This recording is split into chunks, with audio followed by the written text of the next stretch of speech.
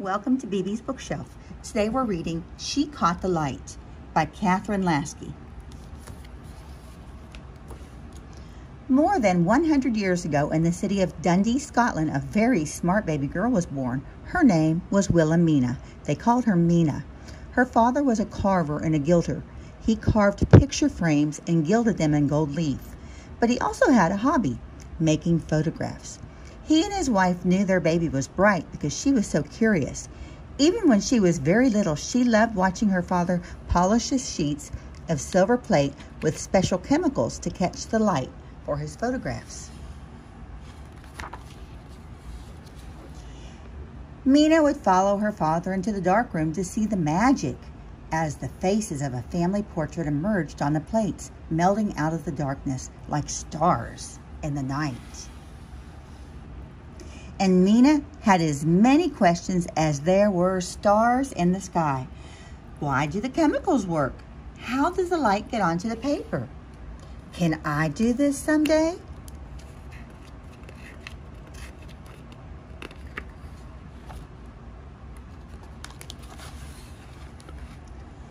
When Mina was 7 years old, her father died. Her mother and her brothers tried to keep the shop going, but failed. Everyone had to go to work, including Mina, when she became a bit older. So when she was just 14, she began teaching school. When Williamina was 20, she married James Fleming. They sailed from Dundee to Boston, and then, shockingly, he disappeared. Mina was left all alone and friendless in a strange city, or almost alone, for she soon discovered she was expecting a baby. Williamina had to find a job. On top of one of the highest hills in the city of Cambridge, Massachusetts, there was a building with a big dome, an observatory. It was the Harvard College Observatory for studying the stars. Professor Pickering was the director and lived in a connecting house with his wife Elizabeth. Williamina became their maid. She dusted, she swept, she scrubbed, and she asked many questions.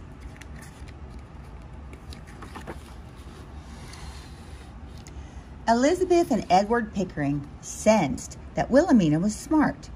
One day, the professor was complaining to his male assistant about their astronomical calculations. The assistant's job was to study the spectra, or the rainbow of colors of starlight, recorded by the telescope's spectroscope. But the assistants were making mistakes. The professor was upset. "My Scottish maid could do better," he thundered at them. Mrs. Pickering overheard this and thought, yes, why not? So she urged her husband to give Mina a chance. Mina had learned a lot just by being in the presence of Professor Pickering. Although she was his housekeeper and not his student, she knew he was exploring not only where the stars were in the sky, but what the stars were made of. She knew that the elements in stars, carbon, oxygen, and nitrogen, were the very same ones that make up the Earth and even the human beings on Earth. The hidden, the unknown, and the unseen fascinated Williamina. This was the secret language of starlight. Mina was excited.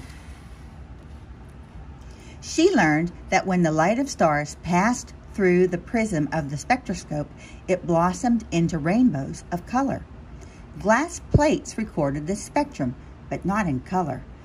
There was no such thing as color photography back then. That's a nitrogen atom, a carbon atom, and an oxygen atom. Do you see their different numbers of electrons?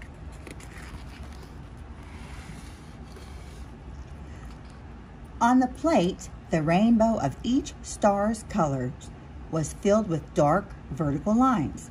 These lines made a pattern that was the key to the mysteries of the stars.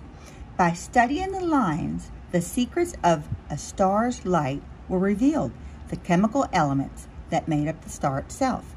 For example, the lines that indicate hydrogen were in the red, blue, and violet parts of the spectrum. From star to star, the rainbow varied because each star was made up of slightly different elements. As the whirls of lines on a human being's fingerprint differ from person to person, these vertical lines became the fingerprint of the stars. It was as if each star had a different personality, and this was what puzzled and excited Mina the most. The differences. The lines indicating the elements within the band were like fingerprints across the glass plates. Mina wanted to sort them out like puzzle pieces. These little pieces of heaven's puzzle. She began to classify them into an order that would show how one star differed from another. To capture the light of these stars, you needed to use a telescope. But the most unfair thing was that Williamina and later other women astronomers were never allowed to look through a telescope for health reasons.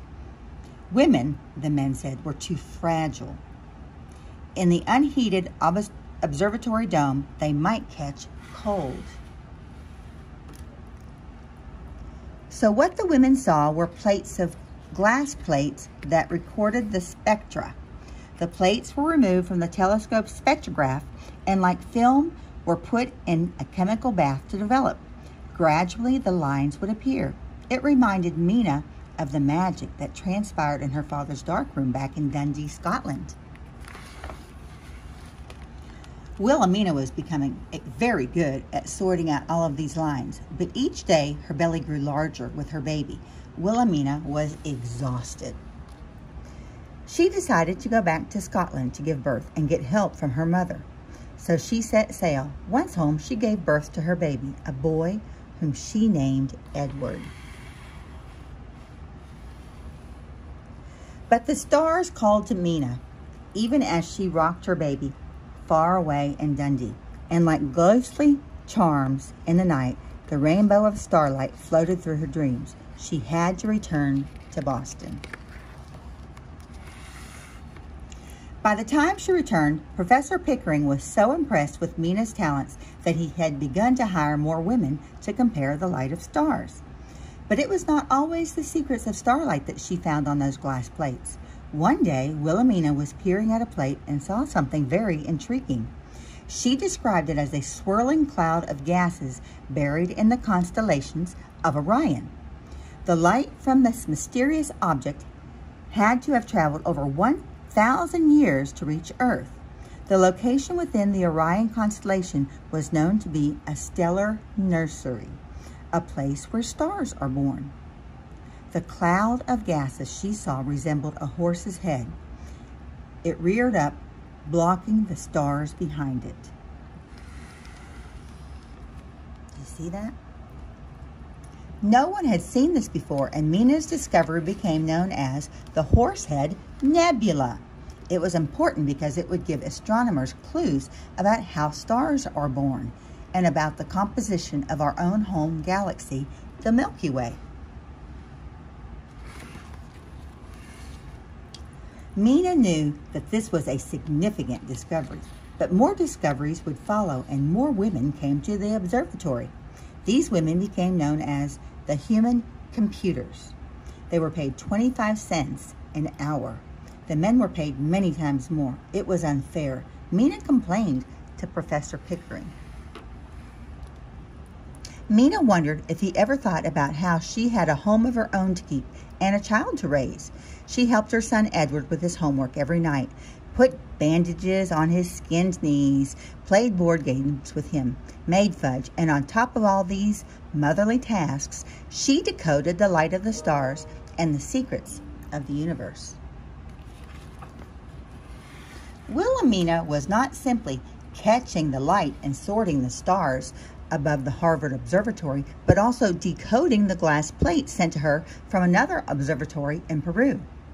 There were new starry treasures to be discovered in the southern hemisphere, stars like the demon star, Algol. Algol was called a winking star as its brightness often changed. Williamina made a small pair of dolls in honor of Algol's winking. One of the dolls was dressed in bright clothes, the other was dressed in darker ones. Making dolls based on stars was Mina's hobby. She gave them to children in hospitals. But most of her time was spent sorting and classifying the stars and cracking the secret code of their light. Her father, back in Dundee, had created portraits of families. Now she was creating a portrait of the universe that astronomers would use for over a century. In 1898, Williamina was appointed curator of astronomical photographs. She was the first woman to be given an official title at Harvard University. Williamina Fleming believed that the universe, with its billions of stars, was a riddle. It was a mystery waiting to be solved. She captured the light to help solve that riddle, and by the end of her life, she had classified over 10,000 stars.